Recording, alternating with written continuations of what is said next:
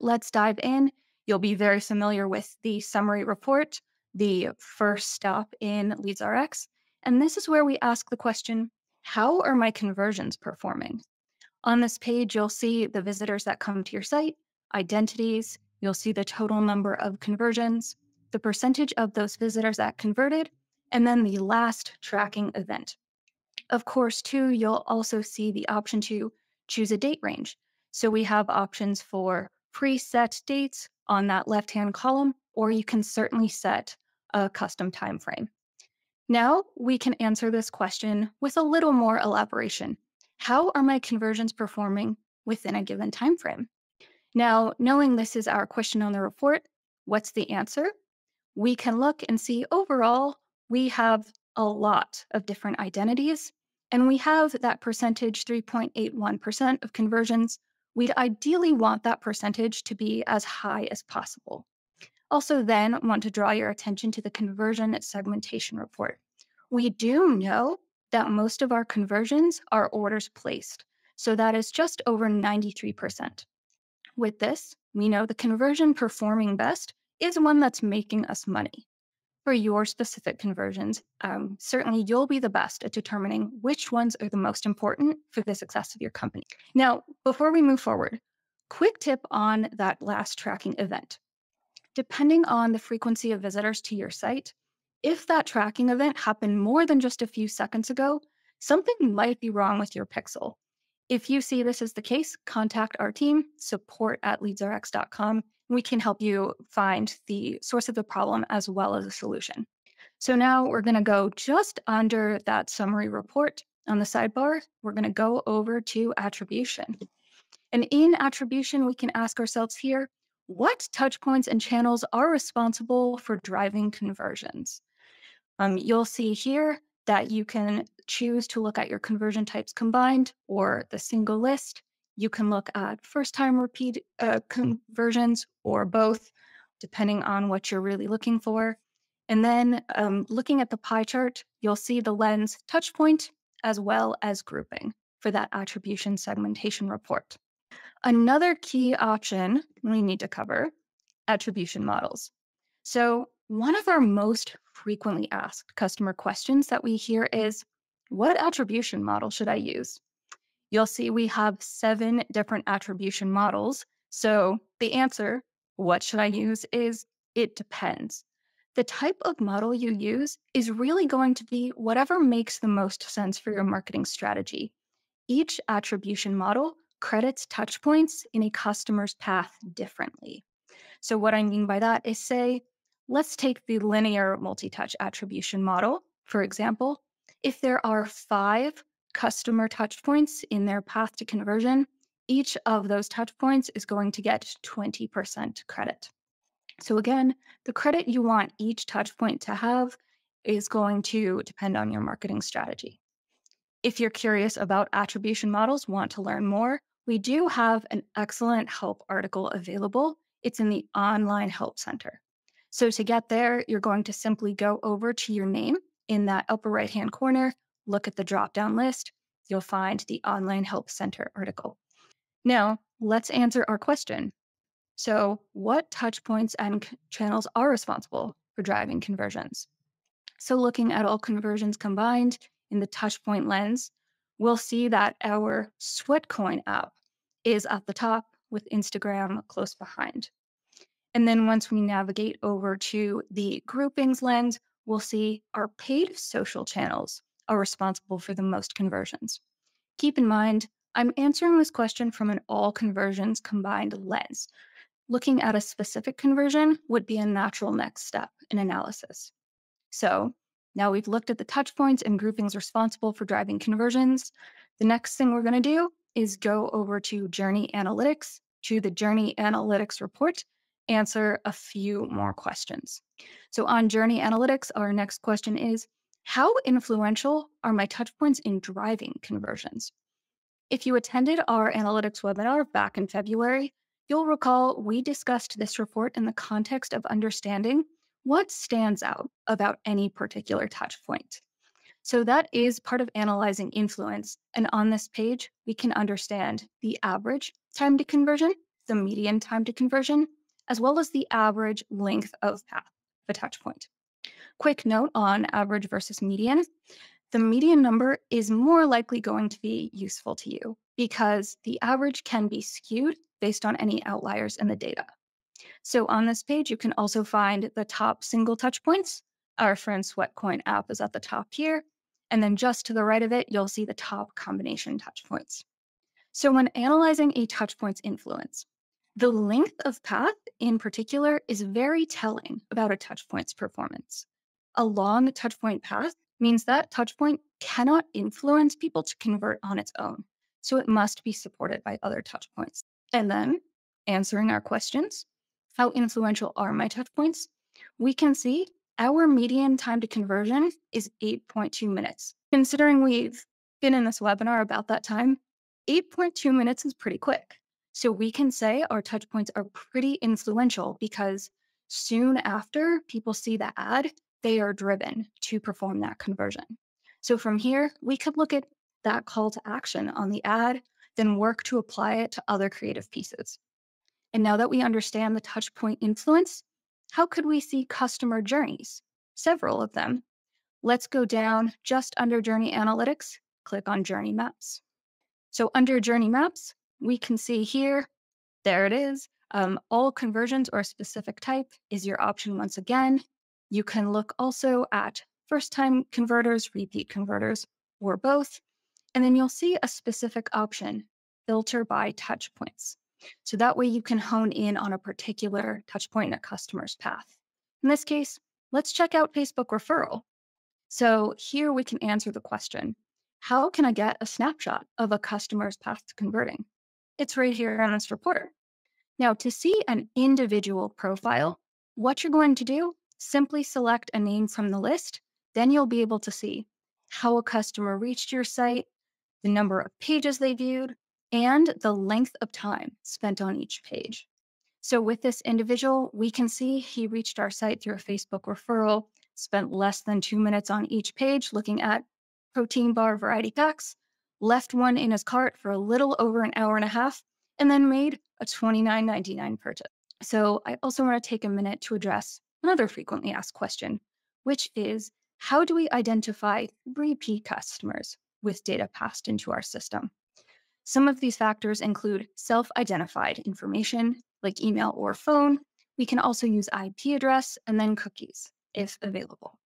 Now that we know the path of this one individual in finding protein bars, let's look at how to spot any patterns in customer journeys. So we'll go back on over to the main page. And then in the main page, what I'm going to draw your attention to specifically are the buttons in the right, download non-converters and then download conversions. So selecting download conversions provides you with every conversion in a row as a CSV file, including all the touch points that led to a conversion. Then download non-conversion is going to be similar, but instead shows a visitor's journey to interacting with touch points, then leaving without converting. So the non-converters report also has page view information, and that allows you to see where on the site a visitor left without converting. We recommend using these particular files to build pivot tables and then extract the specific information you need for analysis. So now that we've looked at conversion performance, we've looked at touch point influence, we know how to look for patterns in customer journeys, let's look at some trends in touch points and conversions over time. So to do that, we'll shift gears a little bit, go to campaign performance, and then click on the performance report. So with the performance report, our question is, how are my touch points and conversions performing over time? So on this page, we can see whether interactions are trending up or down. And then another thing we can do, we can get pretty granular. We can see our interactions and conversions by day of week, even by hour.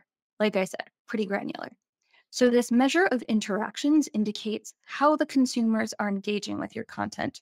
And then the conversions are indicating the frequencies of customers placing an order, signing up for a newsletter, whatever it is, they're completing that desired action. So another note here, if you do have our impression pixel, this is where you're going to see it. It's in this report.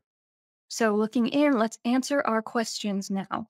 We're going to go with the Sweatcoin app, our friend we've seen, because we know from other reports, Sweatcoin app is responsible for driving quite a few conversions. We know it's one of our most influential touch points. And then what we see here, though, is that over time, interactions and conversions have been trending down, with the biggest spikes in both on the 21st. So from here, we could dive into what happened on the 21st to drive so many interactions and conversions. And then we could also examine any ad creative fatigue to understand why those are trending down over time. Of course, for your own analysis, you can always edit the attribution models, the conversions on which you focus, and then whether you want to view the report by touch points or by groupings. So it's really going to be up to you to look at data in a way that best answers how performance is going over time based on your business goals. So breathe in for a moment here. I know I've thrown a lot of video clips, a lot of information at you. So we've gone through answers to various questions with the LeadsRx report.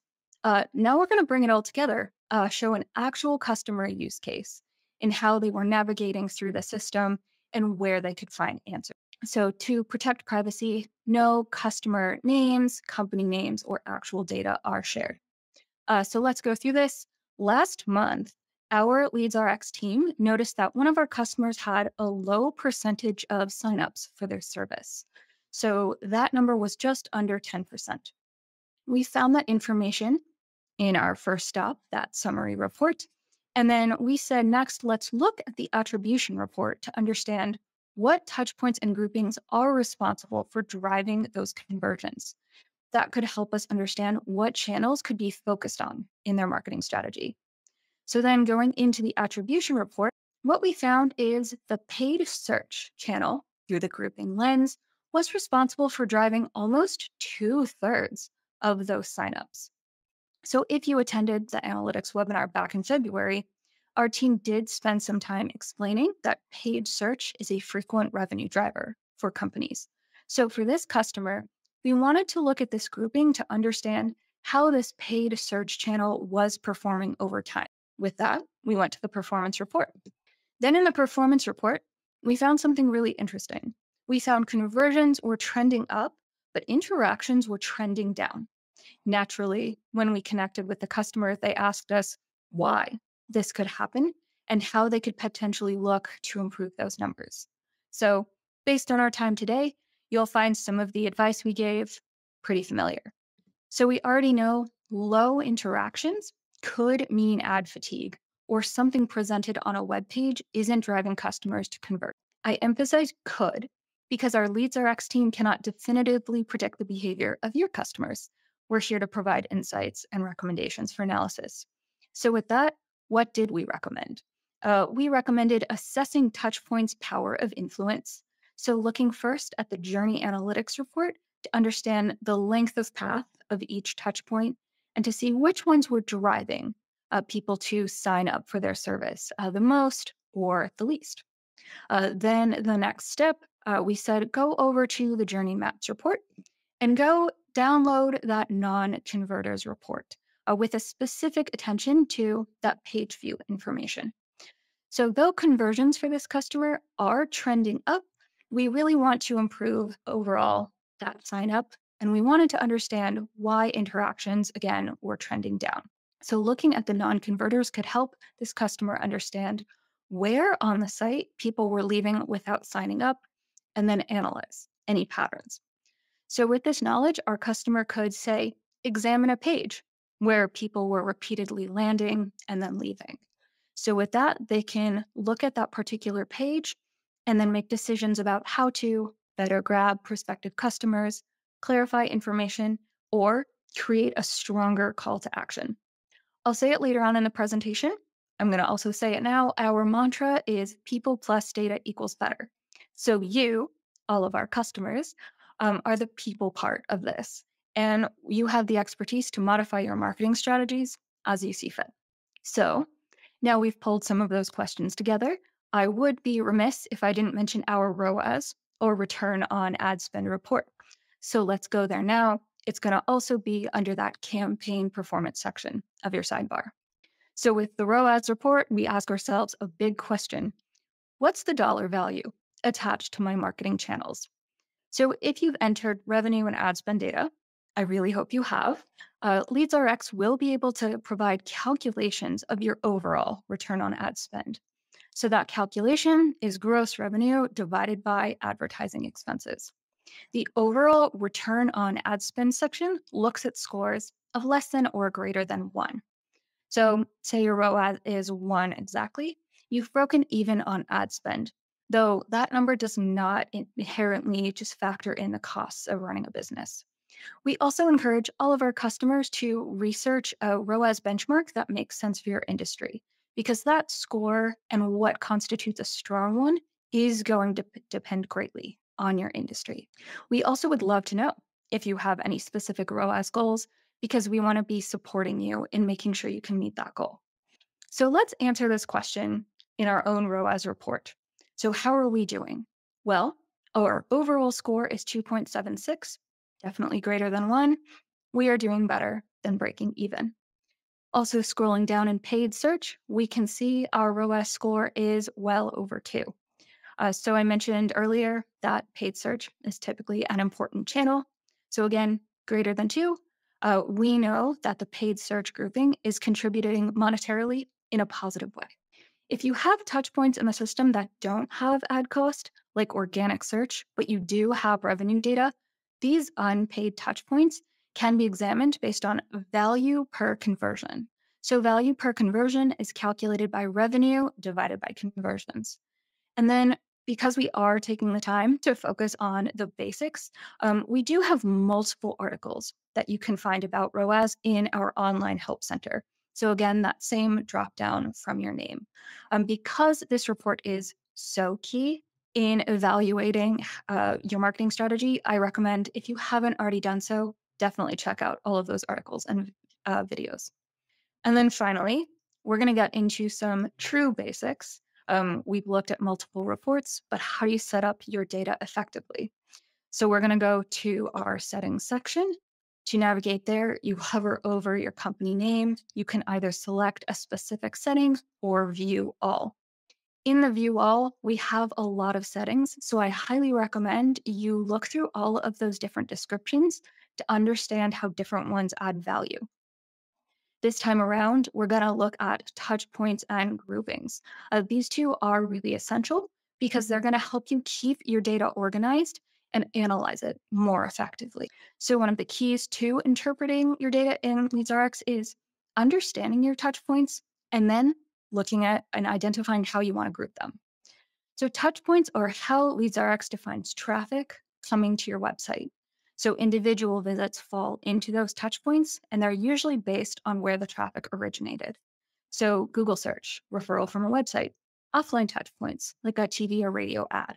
And then, groupings are a way to look at multiple touch points together. So, we've already seen a few, like paid search and paid social, in our time together today. Groupings can also be changed at any time to reflect how you want to see your marketing. Also, note here, many touchpoints are tracked automatically, or you can add touchpoints manually. You can also add rules, like creating a touchpoint based on a UTM source. And then when a touchpoint is first detected, this is really important. When it is first detected, it goes into a generic group called default grouping. So touch points should be moved from this grouping pretty immediately into a more specific grouping before you try to analyze any data in LeadsRx. So if you do currently have a large number of touch points in default grouping, you've probably received an email or two from me encouraging you to move those. The reason is that if those touch points aren't moved, you won't get as clear a picture of your data. And how effective it is really at driving conversions. So it's significantly more difficult to build a marketing strategy around 40 or so miscellaneous touch points than looking at paid search, paid social, referrals, what have you. So now let's get into a how to move. So if you're making sure your touch points are moved into groupings, we recommend you do that once a week. And then you have two ways of looking at your data. So you can look at it by touch points, Google search, Bing search, Yahoo search, or by a grouping like organic search. So for this moving, you move a touch point, you can hit that manage button on the far right hand side, and then you'll see an edit button as well as then a move button to select. That's in the upper right hand corner.